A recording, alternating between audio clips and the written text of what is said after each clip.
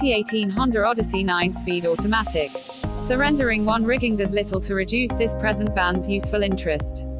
What it is, Honda's Odyssey is a standout 2018 Honda Odyssey 9-speed automatic. Surrendering one rigging does little to reduce this present van's useful.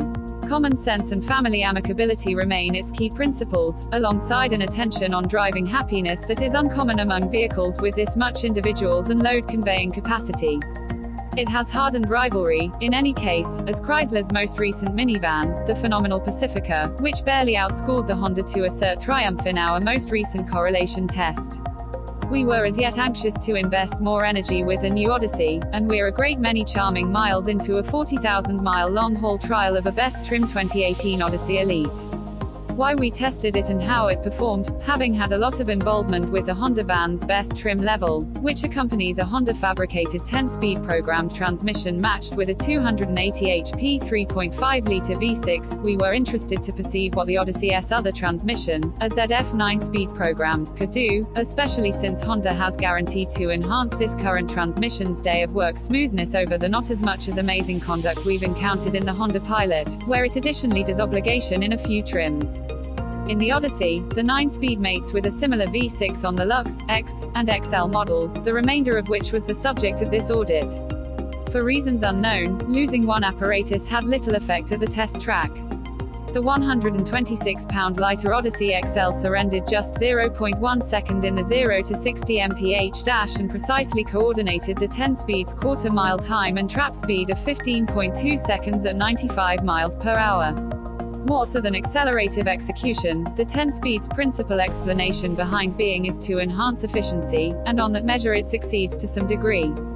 The tried 9-speed Odyssey fell 3 mpg shy of the 10-speed's 30 mpg result in our 75 mph parkway efficiency test, in spite of the fact that the XL's general normal of 20 mpg in our grasp was 1 mpg higher than the Elite's. EPA evaluations for the two transmissions are indistinguishable, be that as it may. What we like, Honda engineers have followed through on the promise to enhance the ZF 9-speed programmed's conduct contrasted in other Honda and Acura applications. In the Odyssey, it's significantly more acculturated than it was in our long-haul 2016 Honda Pilot, where it faltered and executed unforgiving movements in an assortment of part throttle circumstances. It's still not exactly as sharp as the 10-speed, which shows snappier gear changes and is more anxious to downshift, yet the 9-speed is smooth and completes a sufficient activity dealing with the motor's energy. The XL additionally exhibits an indistinguishable fulfilling progression from different Odysseys we've driven, with all-around weighted and precise guiding, a controlled ride, and shockingly sharp reactions. What we don't like, the drawback of the Odyssey S responsive case tuning is a slight forfeit in traveler comfort, as it's not as cosseting as the Pacifica. Some may lean toward the extravagant way the Chrysler drenches up knocks to the Honda's firmer, more keen ride quality. A decent measure of street commotion on the interstate likewise is detectable despite the fact that not precisely irksome. Additionally, despite the fact that the Odyssey is an exceptionally handy and extensive transport for individuals and stuff, as are most minivans, it surrenders a touch of flexibility to the Pacifica, generally on account of its second push seats.